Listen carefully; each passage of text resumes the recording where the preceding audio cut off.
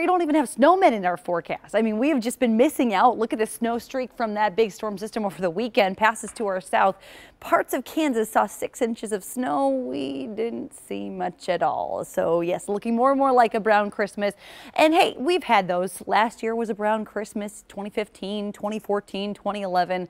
About 40% of the time we do have brown Christmases. Mother Nature being a little bit, trying to kind of tease us a little bit. You can see in West Bend right now, a wet pavement there from the snowflakes that are flying. These are not going to amount to a whole lot. 27 degrees at this moment in West Bend. And again, this is all from a cold front that is moving through, so looking a little bit more impressive as this cold front starts to move through Sheboygan County and into Ozaukee and into portions of Washington County. But Plymouth and Auburn, Random Lake, going to see some of these flurries, light snowflakes, a very light dusting. If you see anything, this cold front really just is going to bring the cold coming behind it. Strong northwesterly winds are going to kick up overnight tonight, so wind chills tomorrow will be a little frigid.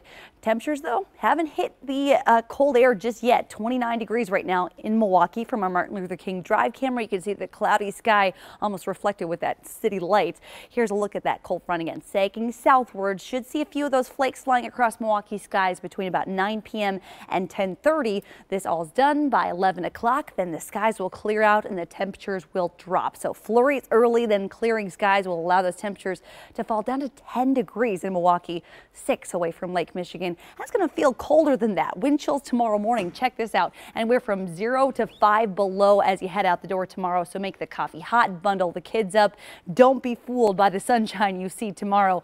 18 degrees only for a high, but this is just the sliver of the cold in the 7-day forecast. The rest of it looking much warmer. So there's that cold front going through. We will see the sun again throughout the day tomorrow. Here's a very quick moving warm front that comes in Wednesday evening and into your Thursday. This will boost our temperatures into the 30s with some sunshine, and that's just the only day in the 30s in the 7-day forecast, because look at this, we go into the next week and we'll still be above average. So 18 tomorrow, 34 on Thursday, 40s the rest of your 7-day forecast. With more clouds on your Friday, we'll see more sunshine for the official start to winter. It won't feel like it with a high of 42. And as the hours of daylight get longer, we will enjoy those 40s as we get into your Sunday and into the week of Christmas.